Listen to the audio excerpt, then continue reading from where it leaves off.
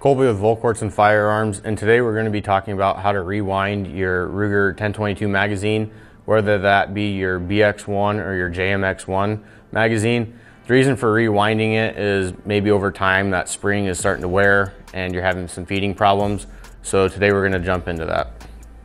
For this process, the only tool you're going to need is a 9/64 Allen wrench, and today we're working on the JMX1. The same steps are going to apply for the BX1.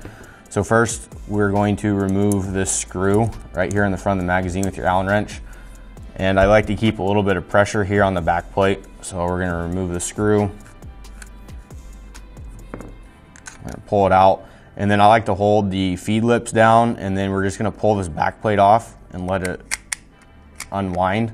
If you don't keep pressure on it and the feed lips come out, we're going to go through how to put that all back together. So the feed lip is going to have more of a rounded face up front and then squared off in the back. So that rounded piece is going to go in up front like so, like that. And then back here with the back plate, and then this is your follower necessarily. And it does have this little clip here on the spring. And then on this nut, it does have a little hole for that spring to sit in.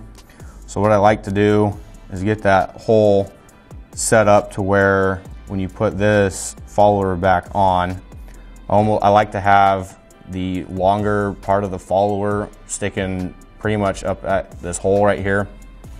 And then, so we can set that aside. And then we're gonna take the screw and insert it into the front of the magazine. And then once you have that, it might be a little bit tricky, but I keep my thumb on the screw and then keep my pointer finger on the follower itself.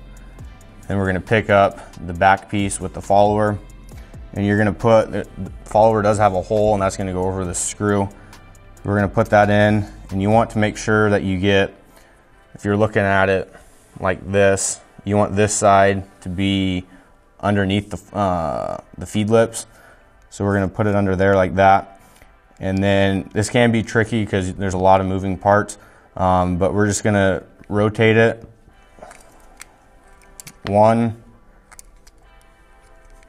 and 2 times, and then you're just going to line that back plate up and keep tension on the back, especially that nut. And then with your 9/64 Allen wrench, we're just going to tighten that front screw. It doesn't need to be super tight, just snug it up.